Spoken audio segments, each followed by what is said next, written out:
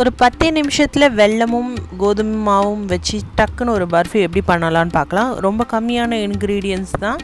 இதை எப்படி பண்ணணும்னு பார்க்கறதுக்கு முன்னாடி என்னோட சேனல் சுப்ரியா ஃப்ளேவர்ஸ்க்கு நீங்கள் சப்ஸ்கிரைப் பண்ண மறக்காதீங்க. கூடவே பக்கத்தில் இருக்க பெல் ஐக்கானையும் ப்ரெஸ் பண்ணுங்கள். அப்போ தான் என்னோட சேனலில் வர எந்த வீடியோவும் நீங்கள் மிஸ் பண்ணாமல் பார்க்கலாம். வாங்க வீடியோக்குள்ளே போகலாம். இப்போ இந்த பர்ஃபி செய்கிறதுக்கு தேவையான பொருட்கள்லாம் ஸ்க்ரீனில் வருது, நோட் பண்ணிக்கோங்க. கோதுமை மாவும் நெய்யும் வந்து 1:1 ரேஷியோவில் எடுத்துக்கணும். வெல்லம் 3/4 கப்பு, ஒரு சிட்டிகை உப்பு, அப்புறம் வந்து ஏலக்காய் நசுக்குனது 2. நெய் விட்டு சூடு பண்ணிக்கிட்டு இருக்கேன். இப்போது நெய் சூடாக்கிட்டு இருக்க டைமில் நான் வந்து எந்த பிளேட்டில் பர்ஃபி வந்து ட்ரான்ஸ்ஃபர் பண்ண போகிறேனோ அதை வந்து க்ரீஸ் பண்ணிக்கிட்டேன். க்ரீஸ் பண்ணிவிட்டு இதை தனியாக வச்சிடலாம். இப்போ பேனில் இருக்க கீ வந்து சூடாகிடுச்சு. இப்போ வந்து நான் இன்றைக்கி வந்து பாதாம் அண்டு கேஷ்யூ 2 எடுத்திருக்கேன். ஆல்மண்ட்ஸும் கேஷ்யூ வந்து உடச்சி வச்சுருக்கேன். அதை வந்து ரோஸ்ட் பண்ணிக்க போகிறேன். காந்த விடாமல் லைட்டாக ரோஸ்ட் பண்ணி எடுத்துக்கலாம். அதை எடுத்து தனியாக வச்சுக்கலாம். இப்போ அதே நெய்யில் பார்த்திங்கன்னா எடுத்து வச்சுருக்க 1 கப் கோதுமை மாவு வந்து நல்லா வந்து ரோஸ்ட் பண்ணிக்கிறேன் நான் இப்போது.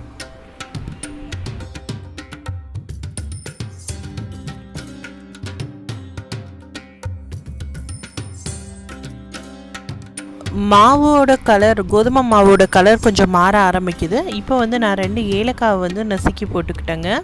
இப்போ இது கூட வந்து 1 கப்புக்கு 1 கப் டைட்லி பேக்கடு திருவி வச்ச வெல்லத்தை வந்து இப்போ சேர்த்துக்க போகிறேன். இப்போ அடுப்பை வந்து நான் லோ ஃப்ளேமில் வச்சுக்க போகிறேங்க. வெல்லம் கட்டி இல்லாமல் நல்லா வந்து திருவி வச்சுக்கோங்க. கட்டி கட்டியாக இருந்தால் வந்து டைம் ஆகும். இப்போ இது வெல்லமும் கோதுமை மாவும் நல்லா கலந்து வெல்லம் உருக ஆரம்பிக்கிற டைமில் வந்து அடுப்பை ஆஃப் பண்ணிவிடுங்க. அடுப்பை ஆஃப் பண்ணிவிட்டு வறுத்து வச்சுருக்க நட்ஸையும் வந்து போட்டுக்கோங்க. இந்த சூட்லேயே கொஞ்சம் நேரம் வச்சுட்டு இருந்துட்டு இதை வந்து பிளேட்க்கு வந்து ட்ரான்ஸ்ஃபர் பண்ணிவிடுங்க.